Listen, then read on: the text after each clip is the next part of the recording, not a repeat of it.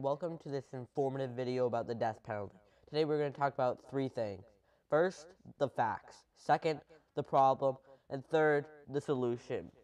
Now, all these sources I'm using, I've posted in the description link, and they will be able to be seen by you. Now, this is by Cornell EDU, a very reliable source on legal precedent, and they state in an overview of the death penalty, quote, Congress or any state legislature may prescribe the death penalty, also known as capital punishment, for murder and other capital crimes. The Supreme Court has ruled that the death penalty is not a per se violation of the Eighth Amendment. Now, the Eighth Amendment says, per se, about that there should be no unusual and cruel punishment. So it means that there should be just punishment for the accused. A ban on cruel and unusual punishment. But the Eighth Amendment does shape certain procedural aspects regarding when a jury may use the death penalty and how it must be carried out. Because of the 14th Amendment Due Process Clause, the Eighth Amendment applies against the state as well as the federal government.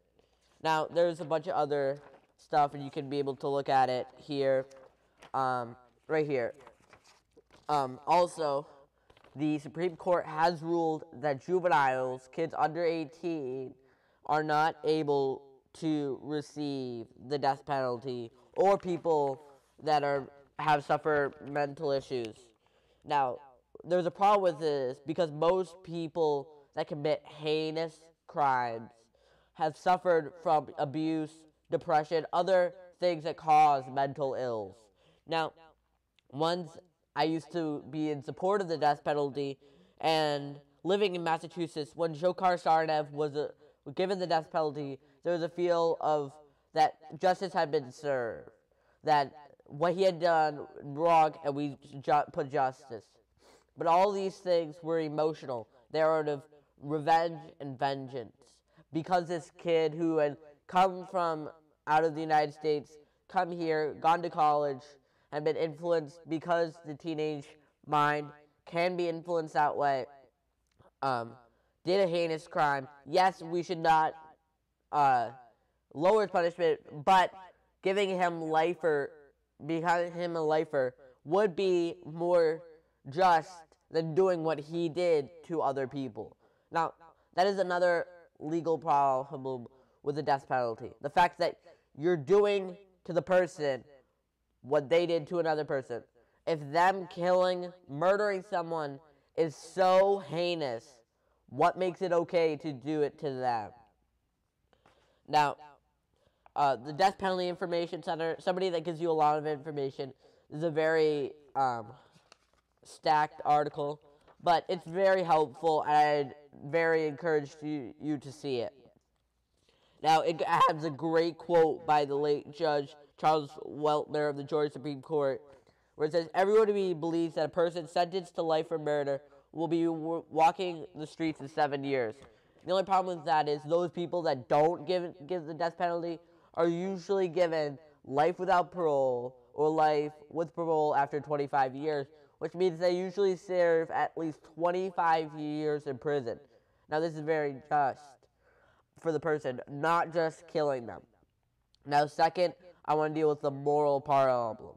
Now, Thomas Jefferson famously said in the Declaration of Independence, we hold these truths to be self-evident, that all men are created equal, that they are endowed by their Creator with certain unalienable rights, that among these are life, liberty, and the pursuit of happiness.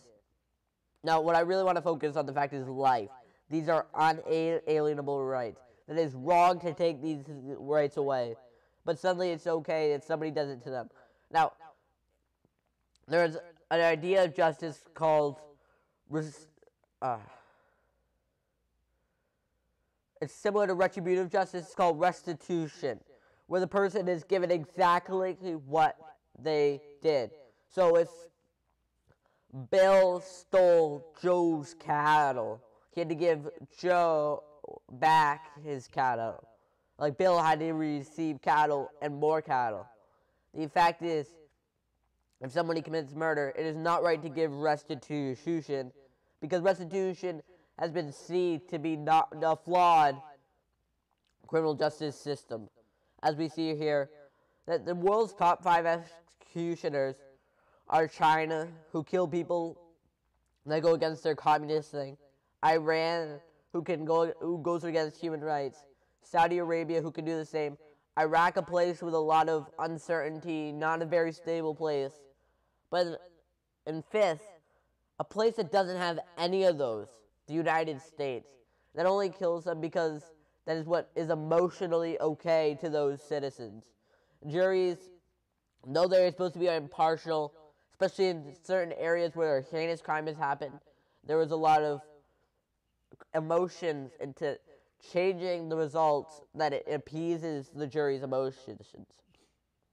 Now, there's a solution. Now, this article by James Gilligan. Now, it says, punishment fails, rehabilitation works. It says the New York Times, where it says, quote, if any other institutions in America were unsuccessful in achieving their ostensible purpose as our prisoners are, we would shut them down tomorrow. 2/3 of prisoners reoffend within 3 years of living prisons, often with more serious and violent offense. But the thing I really want to focus on right now is the last paragraph, and this is the last article I show you. It says, my colleague Bandy Lee and I have shown that an intensive re-educational program with violent male offenders in San Francisco jails reduced the level of violence in the jail to 0 for a year at a time. So we hear of times where people are attacked in prison. With rehabilitation, this went all the way down to 0. Now, he continues, even more important, participation in this jail for as little as 4 months reduced the frequency of violent reoffending after leaving the jail by 83%, compared with a matched control group in a conventional jail. And in addition to enhancing public safety, this program saved the taxpayers $4 for every $1 spent. Since the lower reincarceration rate saved roughly $30,000 a year per person. The only mystery is, why is this program not being adopted by every jail and prison in the country? Why are taxpayers not demanding that this be done? Now I want to review quotes that see that legal precedent may show that death penalty is okay, but there's so many legal holes with how it's not okay for mental ill or juveniles, and then the fact that in the Declaration of Independence it goes distinctly against it. And as we show again, the world's top 5 executioners, United States is number 5 in 2014. Something that really goes against what Thomas Jefferson said, that we are endowed by their Creator with certain unalienable rights, and among these are life, liberty, and the pursuit of happiness.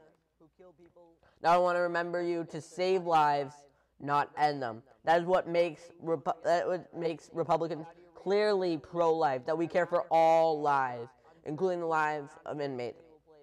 Thank you, and I hope you make a movement to end the death penalty.